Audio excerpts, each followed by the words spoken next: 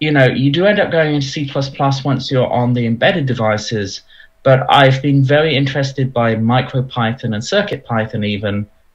It would be, I know there are some community members working on the open source side of TensorFlow like Micro who have been trying to support CircuitPython and MicroPython. And yeah, it would be fantastic if we could actually have an accessible language like Python all the way through. You can generally, because you're training small models, you don't generally need 100 GPU machines in order to train these models, since they're pretty small. It almost feels like the early 1980s with home computers, and people know that there's something exciting. I want to start the podcast not with an intro from you, we'll come to that in a moment, but from a quote from the Tiny Machine Learning book that you and Daniel Cityanaka wrote, which is about tiny machine learning, saying, "Simple algorithms running on tiny computers made from sand, metal and plastic can embody a fragment of human understanding. This is the essence of tiny machine learning, a term that Pete coined." So today we have Pete on our show, on the podcast. I'm very delighted to have you on the show, Pete. Welcome. No, thank you so much for having me, Joseph. Yeah, that's great. So maybe if people don't know who Pete is, what you're actually doing, what you worked on, because you have plenty of experience, can you give us like a 1 or 2 minute quick bio? Who is Pete and what have you been working on and currently work on? Yeah, sure. I came to Google through a startup that I was CTO of that got acquired back in 2014. And what we were trying to do there was take all the billions of photos that people put out in public and kind of analyze them to sort of produce a Yelp that was based on people's photos. So figuring out, where hipsters hung out by looking for mustaches at the time in bars, like figuring out which places were dog friendly by noticing where dogs were and things like that. And what was interesting was that was around the time when computer vision was actually starting to work. And I was experienced with all the old tools of doing computer vision, like, you're looking for red eye in photos, so you write a program to go through and look for little red circles in the image, and you have all these rules about, they have to be next to each other and all this sort of stuff. And I noticed, back in 2010, 2011, that all of these new deep learning techniques were so much better than what we had been doing. So we ended up focusing and putting out a bunch of open source tools around using deep learning for computer vision. And that's really what grabbed me, and that's what got Google interested. And really, that's what I've been working on ever since, is trying to produce better open source tools around machine learning. That's so exciting. There's also a story or anecdote behind the "OK Google" sentence. You shouldn't maybe say it because you have an Android phone next to you, and I have an iPhone, so that's my advantage right now. But maybe you can tell us a bit of a backstory from this "OK Google" and how it fell into place, and what's the idea behind this embedded machine learning / tiny machine learning? Yeah, so when I joined Google in 2014, I was feeling quite, proud of what we'd built. We'd managed to get like machine learning image recognition models down to like a couple of megabytes so that they would fit nicely on a Android or an iPhone app. And then I started, one of the best things about joining Google was meeting all of these teams who were doing really interesting work. And one of them was and we actually, in meetings, we tend to call it the OKG team, because otherwise everyone's phones go off. But I met up with, it was actually Raziel Alvarez, who's these days is now at Facebook still working on embedded machine learning. But at the time he was working on OKG, and he was like, oh yeah, we've got a 13 kilobyte model that we use to recognize OKG. And that just like blew my mind. It's like, a model that small can actually be useful. And also, you know, this was a pretty experienced team. They weren't just following, you know, some fad. They'd actually spent a lot of time testing different techniques. They had a lot of experience with all of the other techniques that you can use, and they had settled on using a deep learning model for this, even this really small use case. And that stuck with me. That really got me thinking, okay, wow, if you can solve this one really important problem of recognizing a wake word using a really small model that had to run, and it was really small because it had to run always on your phone without draining the battery. So it had to run on a really low power DSP with very little memory. If you can solve that problem with deep learning, I wonder what other related kind of sensor problems you can actually solve. And so for the first couple of years at Google, I worked on iOS and Android machine learning, but I managed to kick off a research project to try and explore what else we could do around these really, really small networks on embedded hardware. And that's really what became TensorFlow Lite Micro. Yeah, this is so exciting. The way you explain it, like how the history of all, like how it began, it's like very, very incredible and very interesting to hear. Like you mentioned 13 kilobytes. Like I imagine when I write like a script or like a deep learning model, that's way bigger than 13 kilobytes. I would like to understand what's happening under the hood. Like how much do you take away from these big models? Or how does it work, like in translating such a big model to a smaller one? What's happening behind the scenes? So what's interesting about this process, and this is something we see being pretty common, is that you end up with often a cascade of machine learning models. So the really small model is kind of like a gatekeeper. It's saying, hey, I think somebody might have said OKG. So it doesn't have to be super, super accurate, because what it does is it says, oh, I think I heard something that sounded a bit like OKG. I will wake up the main CPU, which burns a lot more power, and actually run like a several hundred kilobyte model to verify that it was actually the phrase I was expecting. So, and often in a lot of circumstances, when you're power constrained, it lets you duty cycle like this, because you can have kind of a rough and ready, very small model that doesn't have to be 100% accurate. It just has to really do a good enough job of spotting potential candidates, and then it can wake up the more power hungry, the more capable processor, and do something, or, you know, transmit, you know, a radio signal, you know, the data to some cloud instance, or do something that's can be more accurate and can kind of have a, you know, this kind of cascaded system of, you know, low power that runs all the time, and then something that's like higher power that's woken up, and, you know, possibly even, you know, a couple of levels of that. I would assume you've also like put a ton of work in like the low level language kind of things, like how to optimize it and save a lot of power when it comes to like power consumption and CPU usage. But then when I have the Tiny Machine Learning book, which is next to me, like everything the examples we work with are based on Python, which is very, very simple to, like, super accessible. Yeah, and I have to say, you know, you do end up going into C++ once you're on the embedded devices, but I've been very interested by MicroPython and CircuitPython even.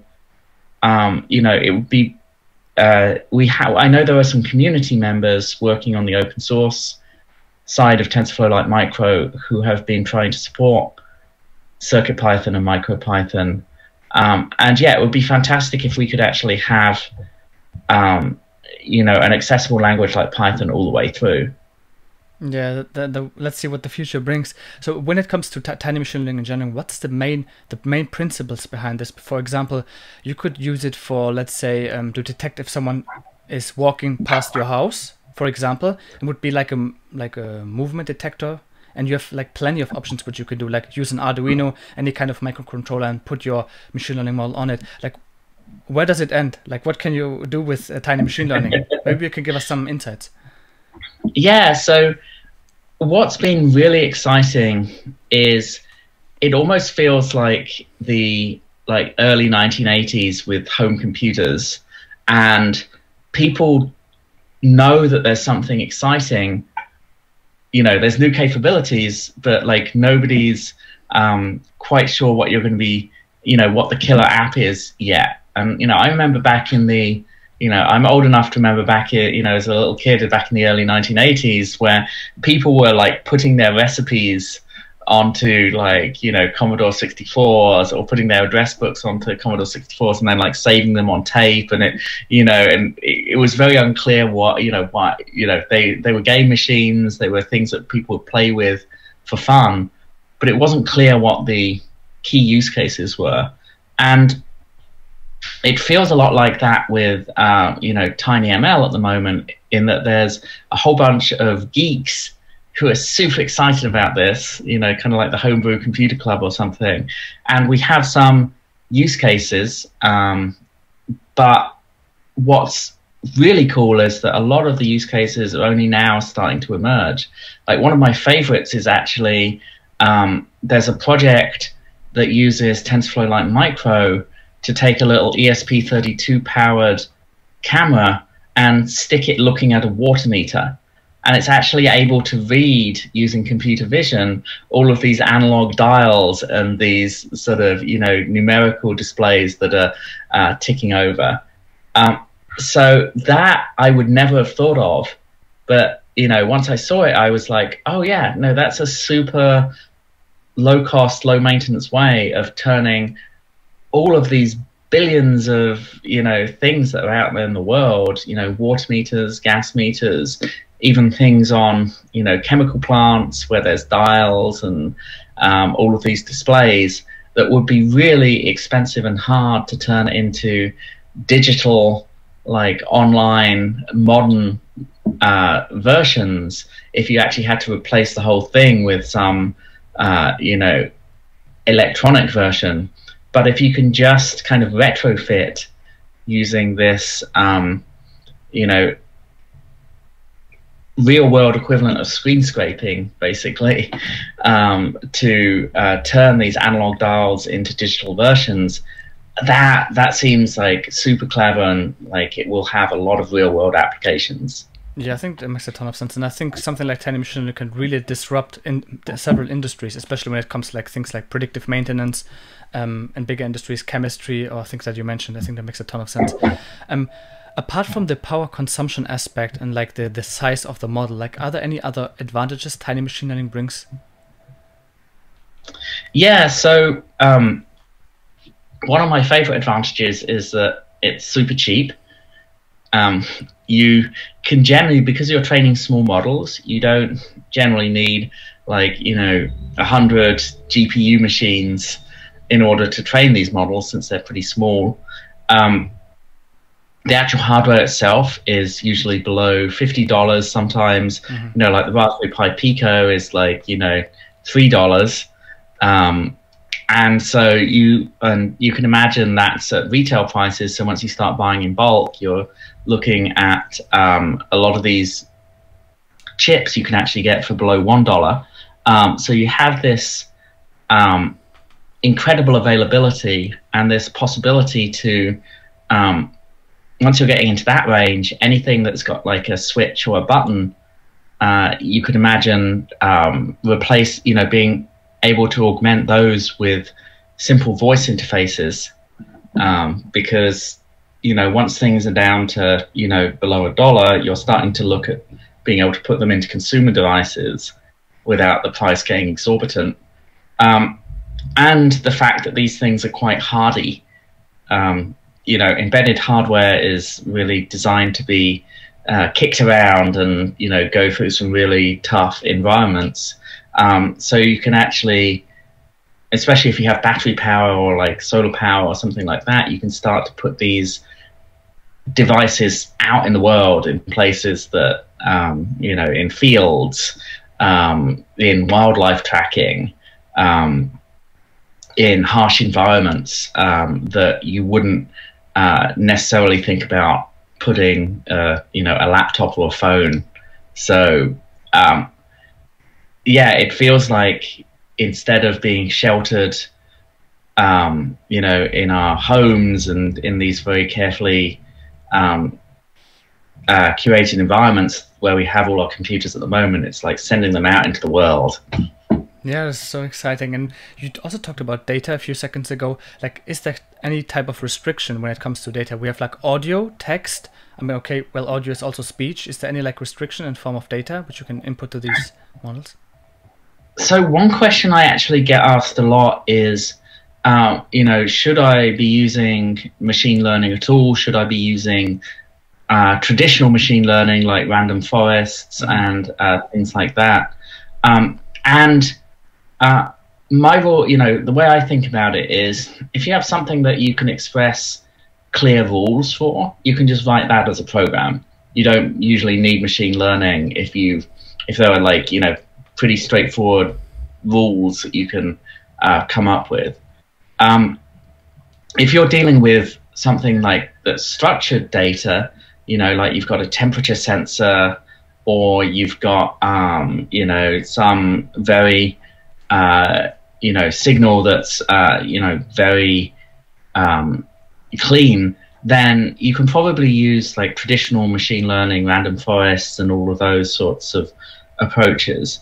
But where the deep learning approach really shines is when you've got really unstructured, messy, chaotic data, like, you know, images, like audio, like accelerometer data, where you've just got loads of noise. You're really trying to like you want something that's able to look for patterns despite this very challenging kind of set of, you know, all these overlapping things in there that make it very, very hard to deal with using traditional techniques. So basically, if you can use something else, effectively do. But deep learning really opens up a whole bunch of kinds of noisy sensor data that you wouldn't otherwise be able to make sense of. I see. Yeah, but also let's talk a little bit about the book itself, because neural networks are some kind of function approximators, we could say. So you start with an example like approximating a sine wave, I think, in the book. But what are other projects that people can expect when they get their book and delve into the beautiful field of tiny machine learning? So when me and Dan thought about this book, we really started off first with the examples that we wanted to show people, and then sort of tried to build everything else around there. So after, like you say, we start off with this kind of hello world example of, hey, let's just model a sine wave so that we can have the equivalent of, you know, the blinky kind of example that like everybody has on as their first example for embedded boards.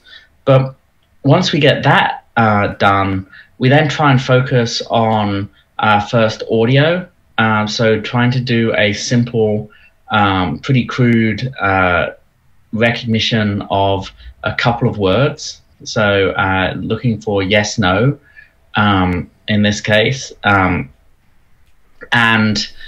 You know, that's a good introduction to a bunch of the stuff you have to think about around audio, like feature generation. For example, you actually, in this case, you're not running the neural network model just on the raw PCM sample data.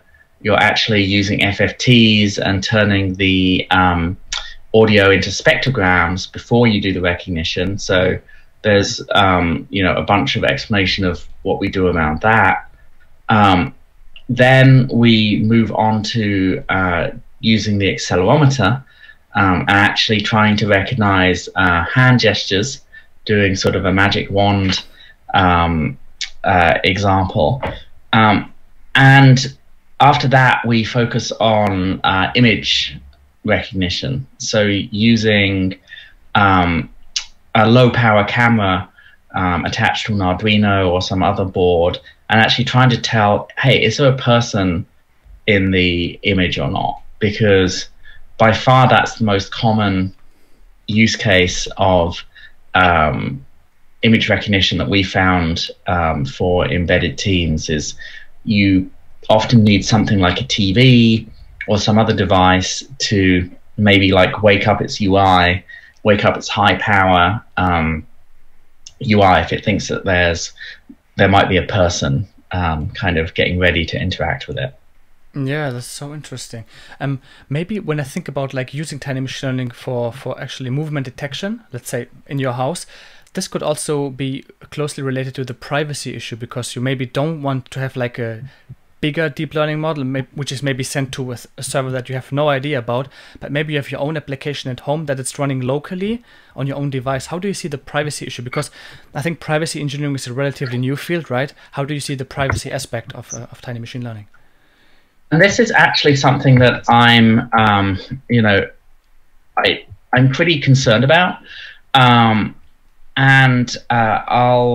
actually got a white paper that I worked on that tries to lay out a hardware architecture where the raw recorded audio or image data is actually partitioned on a secure enclave, and only a trusted machine learning model ever gets to see the raw data, and all the rest of the chip can access is the result of that machine learning model. So is there a person there or not? Or did somebody say a particular keyword? Mm-hmm. And I'll share a link to that, after the podcast. So we might be able to put it in the description or something. But I see that really as it's one of the really promising things about this tiny machine learning side, is that you really can do a lot of things like audio, full speech recognition locally on device without having to send any of your data to the cloud. And it's really great having that option. Anything that we can do to kind of, one of the things I like the idea of is actually devices that don't even have networking capability, like don't have radio built in, because then you've essentially air gapped them, in a very effective way. And if you could have a device like that that's able to do full speech recognition, that's obviously going to be super useful. The same goes for, detecting if people are around. If you can actually have that be in a device that doesn't even have a radio and you just use it as part of a larger system, that obviously reduces the attack surface for a lot of these privacy issues. So yeah, this is very interesting. And I think everyone interested in this tiny machine learning topic should definitely get your and Daniel's book. I really recommend it. Like, we talked about hardware and software, like what kind of, or how can people get started? What kind of software do they need, and what type of hardware? Maybe the cheapest one you can think of. Yeah, so there's a lot of different strengths for all of the different boards. I love all my boards equally. I'm not going to play favorites, but I've got a few here on my desk. One of the ones that the book is actually built around is this Arduino Nano Sense BLE33, and it's not the lowest power board and it's not the cheapest, but it does have all of the sensors, or well, almost all of the sensors apart from the camera already built in. So it has a microphone and it has an IMU like kind of ready to go and fully supported from software. So you don't have to, I'm terrible at soldering. So I like the fact that I don't have to breadboard or do any kind of soldering to get a lot of stuff up and running on this. And this is, I think it's about like $35 or $40 for the whole thing. The ESP32, that family is another great option. There's a lot of different hardware that you can actually pick up that's using this. it's got a really like rich ecosystem, and we fully support that. Though I don't think that we cover that in the book, but you can find a lot of examples have been converted over to the ESP32. The Raspberry Pi Pico is really nice because it's very common now. Like, a lot of people have done work on it. It really is, like, the base chip is super cheap, you know, $3. That's a price that's kind of hard to beat. It doesn't come with a microphone or an IMU kind of built in, but you can buy from you know, SparkFun or Adafruit, or a lot of these other teams have actually put together boards that have different hardware kind of wired in, and there's also SparkFun actually have a nice low power coin battery powered board, which I worked with them on a few years ago, and that's really nice because it's got that ability to just run off a coin battery, which is one of the key things that I wanted to be able to sort of demonstrate, is that this is, you know, you can't do that with a standard, because one of the questions I often get is like, oh, can I just use a Raspberry Pi, you know, a standard Raspberry Pi? And I'm yeah, if you've got the power, like if you're able to, you know, it's essentially very similar to a mobile phone CPU that's in there. So you kind of need a mobile phone battery, and it will last for about a day on like a, you know, a mobile phone sized LiPo. So if that works for your application, or if you're able to plug into the mains power, then definitely go ahead and use the Raspberry Pi. But what's really different about these devices is that they can actually run on much, much lower power. So having a coin battery board was a nice way of kind of demonstrating that. That's so cool. And deployment-wise, when we talk about software now, how easy is it, or how difficult, quote unquote, is it to deploy your model onto the embedded system? So what we've tried to do is have examples that work with whatever the native build system for these particular boards is. So, you know, we have an Arduino library for the Arduino. So getting started on that is as straightforward as going to the library manager, looking for Arduino TensorFlow Lite, and installing the library. And then you just go to File, Examples, Arduino TensorFlow Lite, and pick one of the examples and just upload it to the board. And the same thing goes for like the ESP32 and the Raspberry Pi Pico devices. There's examples that work within their standard build systems. And then there's the question of, okay, I want to train my own model. Then you sort of have to go back to Python, and we have like Colab notebooks, which I quite like as a way of being able to quickly use Python scripts online, where you can first off train the standard model that's, you know, using the, you know, reproduce what we've kind of packaged up in these examples. And then hopefully you can start sort of changing the data or changing the architecture, or kind of iteratively kind of making adjustments to what kind of ships by default to understand more about what's going on. I see, that's so interesting. Thanks for sharing that, Pete. Humans are known for thinking in a linear manner, but of course we cannot think like in an exponential way. But what do you think, or what do you hope that tiny machine learning will be like in maybe 5 to 10 years? What is the vision for you?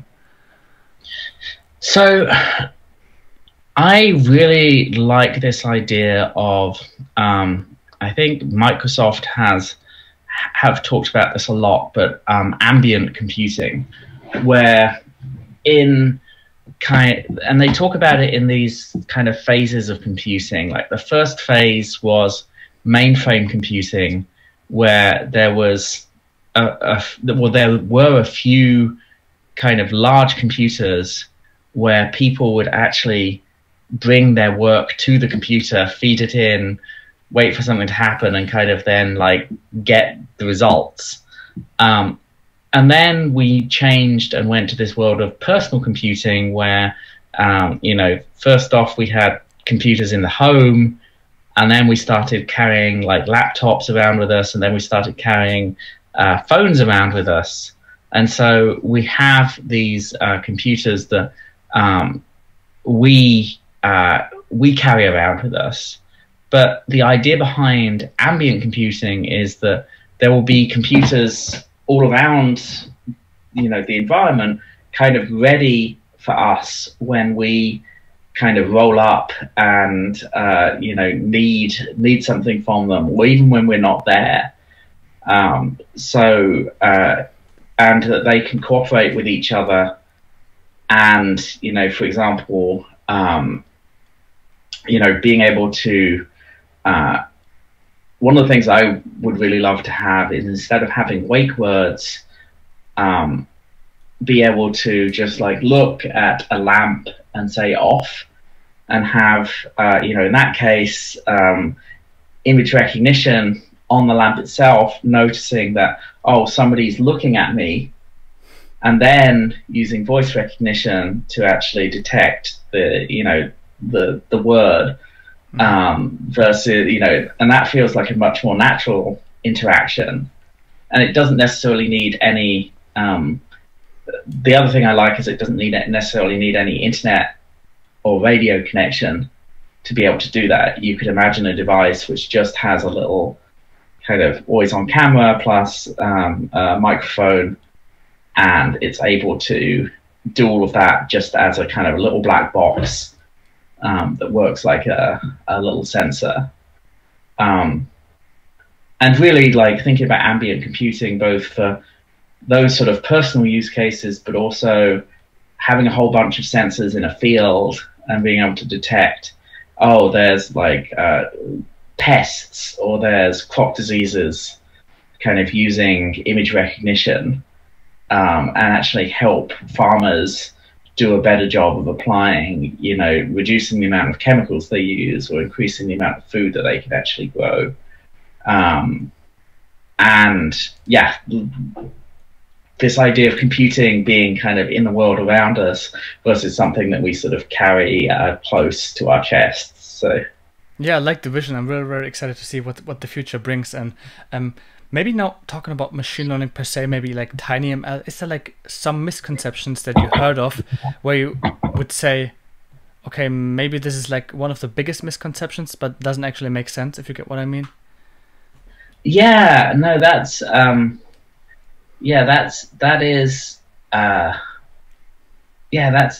interesting question, mostly because I actually haven't run across too many misconceptions, mostly because people are only starting to kind of learn about TinyML. I guess one of the biggest misconceptions that I had coming into this was that machine learning, and deep learning especially, was really only accessible if you had you know, a big data center and you were willing to spend, like, you know, tens of thousands or hundreds of thousands of dollars on GPU training. And that's true for a lot of kind of the cloud side ML research that gets a lot of you know, a lot of coverage. But there's this whole world of very, very useful machine learning that you can do pretty much for free, like using Google Colab Python notebooks. You actually get access to a GPU instance, and you can do, you know, you can train, I think, for up to like 10 hours on that GPU instance. So you can actually get a fair number of models nicely trained, and you don't have to be kind of, you know, a big organization that can afford all of these resources. You really can, and you can actually do really interesting research even because this field is so young, on what is kind of pretty much a non-existent budget. There's been some great work on network architecture search, for example, by Matthew Matino and some of the ARM research teams, and they don't do the sort of, usually network architecture search requires running all of these different networks and training lots and lots of networks and using, you know, millions of dollars of kind of GPU or CPU time. And they've shown some really interesting ways to do network architecture search for TinyML in a much cheaper and more resource efficient way. So I guess that's one of the biggest misconceptions around like kind of machine learning in general, is that it's this kind of game that you can only play if you have all of these resources, whereas there are so many really interesting things you can do just kind of, you know, pretty much for free. Yeah, what a time to be alive. It's so exciting. Before we wrap things up, is there maybe any closing remarks from your side, Pete, where you would like to tell the audience maybe something that we didn't cover, what you actually want to convey to the audience? Anything from your side, Pete? So really, you know, what gets me excited and gets me up in the morning is all of the things that people are building using this technology. Like I said, it's this really exciting time where a lot of people are able to see, oh wow, this technology has all this promise. There are all these different things we could do with it, but nobody really knows what the killer applications are. Like, what's going to be the you know, the most important uses of this. So I love seeing the kinds of things that people build using this TinyML approach. And I'm on Twitter as just Pete Warden. If you have stuff to share, you know, just tag me and, you know, hashtag TinyML there. And I would love to see the sort of things that people are kind of experimenting with and building, because that's really exciting to me. That's so cool. Yeah, to everyone listening to this podcast, you heard it now from Pete. So get your hands dirty, get the book, and get started using TinyML on your microcontroller. With that being said, Pete, thank you so much. I learned a lot during this podcast, and I hope it helps people around the world delving into this beautiful topic. And with that being said, keep machine learning, I guess, and see you around on Twitter. Thanks, Joseph. Bye-bye.